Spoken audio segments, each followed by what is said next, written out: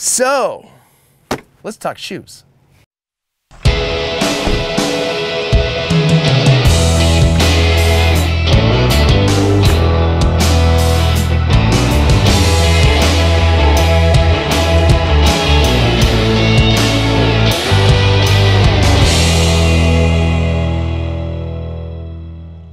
Okay, as many of you know, I really like minimalist shoes. I like Huaraches. I like shoes that don't have a lot of mass to them.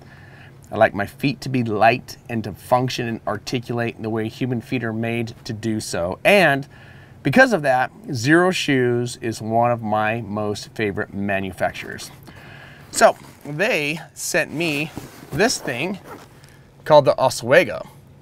And I've had Iparihanas for quite a while. I ran them into the dirt, separated the soles, and destroyed them.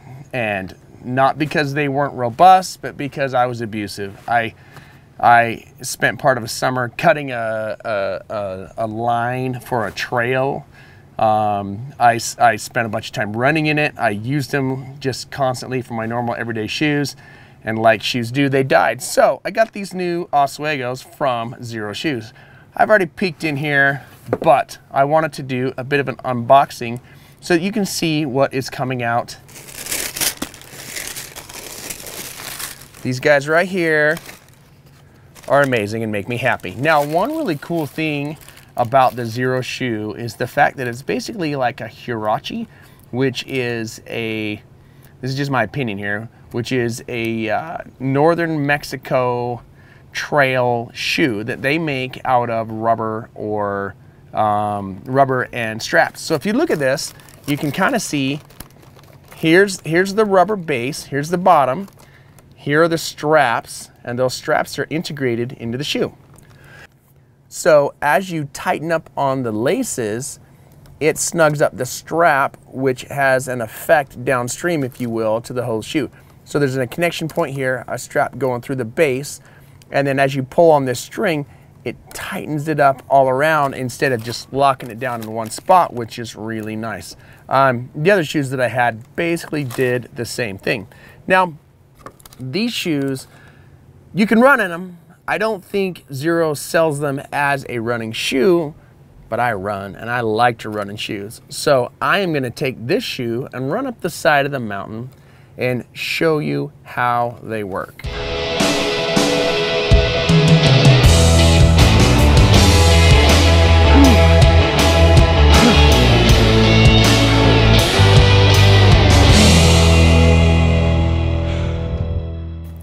A little more discussion about the shoe itself. It's kind of like putting on a sock. I know some people like to wear shoes without socks. I'm not a fan of that, just because your shoes get boogery, if you will. But you could do that with these shoes. They're very, very much like a sock that's integrated into a minimalist Huarache shoe. Now, one thing about minimalist shoes in general, they are kind of like being barefoot with a little sliver of ground that stays attached to your foot so that you don't get your skin penetrated with rocks or thorns or those kind of things. Now, this isn't going to stop everything, but it'll stop what matters. The value to that is as you step on rocks, your foot can still stretch and manipulate and contort to feel, and sometimes, like I'll be running and I'll feel my toes kind of grip onto a rock, especially when I'm hiking up something or running through something. There. And it gives your ability, your foot the ability to have the full flex and torsion, to run with it, to twist. Like if you're running straight and you want to veer to the left, your foot does kind of one of these things. In a normal shoe, it's kind of like standing on a platform. The problem with that is your foot doesn't get the flex it needs, therefore it doesn't get the training, and if it doesn't get the training, you end up with weaker, flat feet that are incapable of handling the abuse that you put them through, which means incapable of holding up to that abuse. So another thing that's really cool about these shoes specifically, and about Xero in general, is you can take this little puppy and roll it right up. Stick it in a bag, stick it in a dry bag, stick it in a sack, whatever you want, and have a full spare pair of shoes on the go wherever you want. And then the last thing I'm going to note about them, Xero kind of did the thing that everyone wished would happen, which is transition from a sandal to a shoe.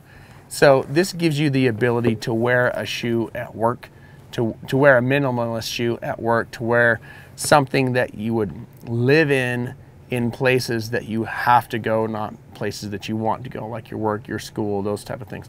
So they kind of transition with that. Anyway, enough talking about these. I'm going to go out and I'm going to use them.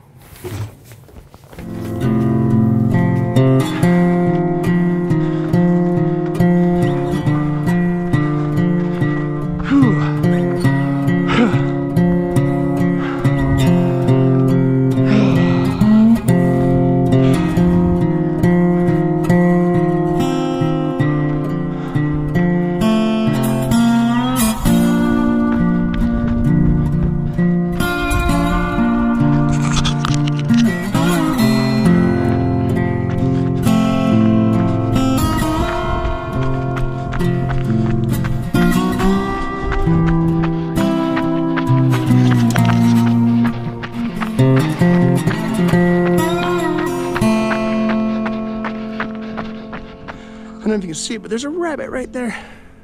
There she goes. Little cottontail. If I was hunting and I had a stick, I'd get it. There's a rabbit right there. He's barely missed it.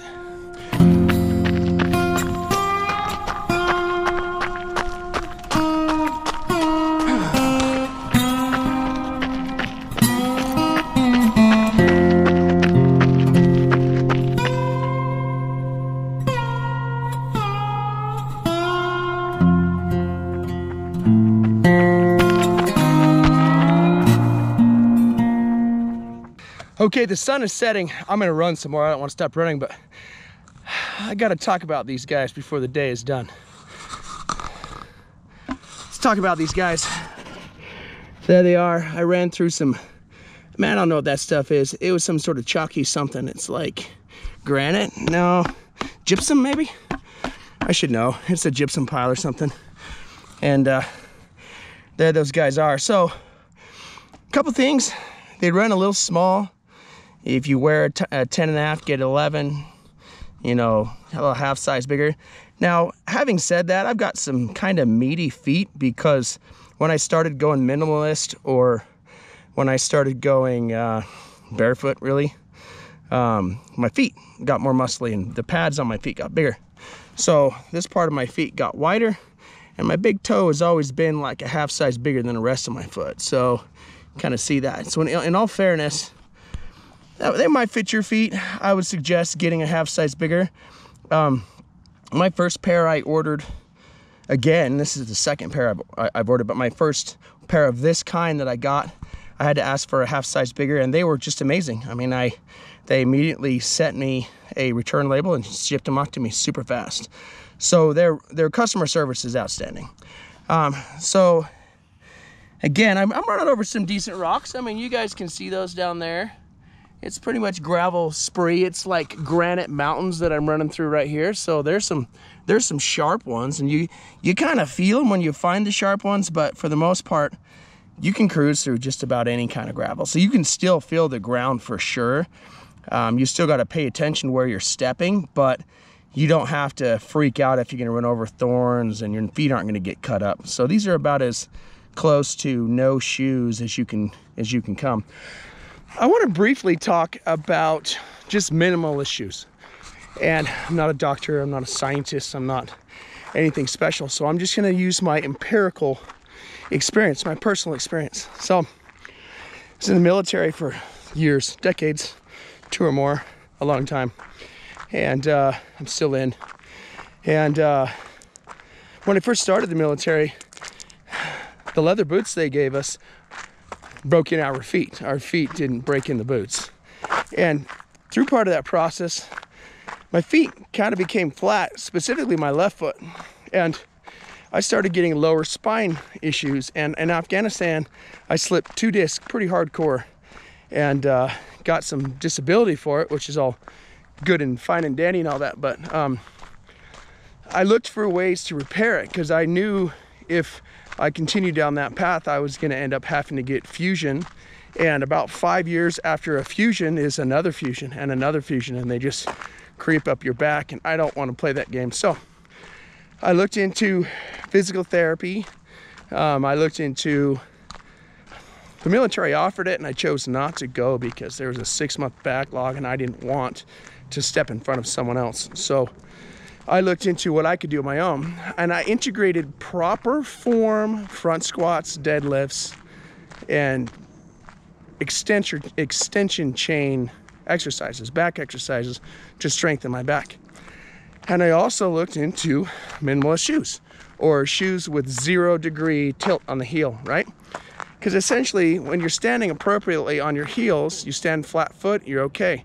As soon as you pick your heels up, your body tilts forward, and that puts stress on the spine in the specific spot that I had issues with. So I looked into moccasins, I looked into Hirachis, I looked into Xero shoes, and I found some military shoes that have no cushion. There's just a thin layer of rubber.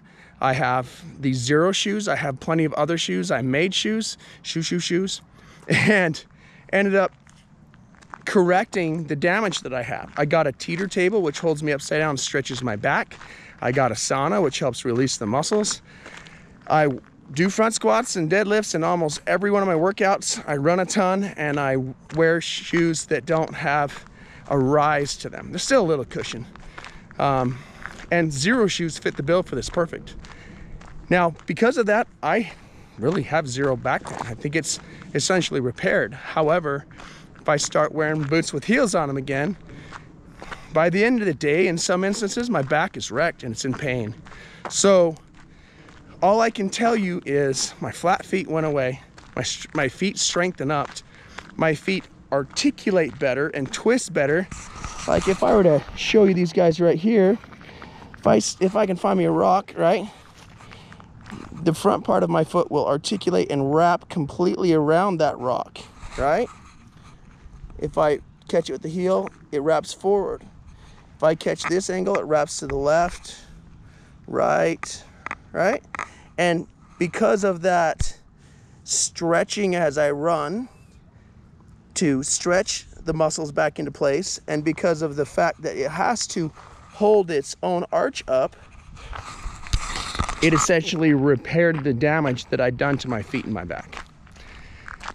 That's my story. I hope that your story is similar.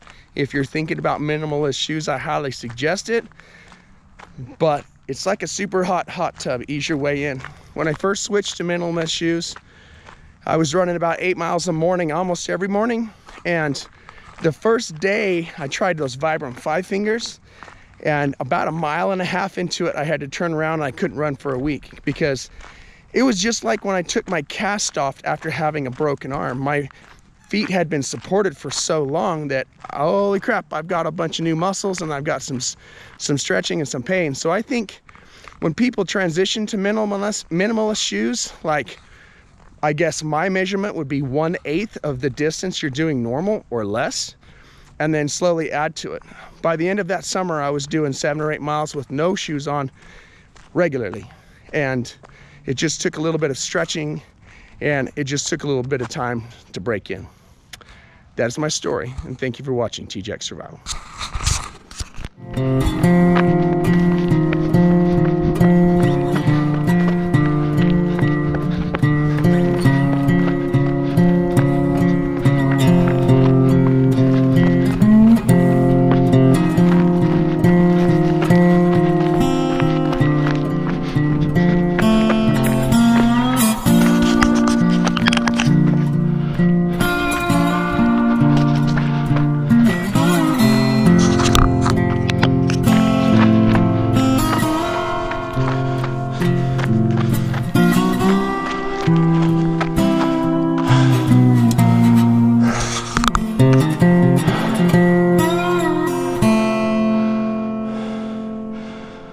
That's steep.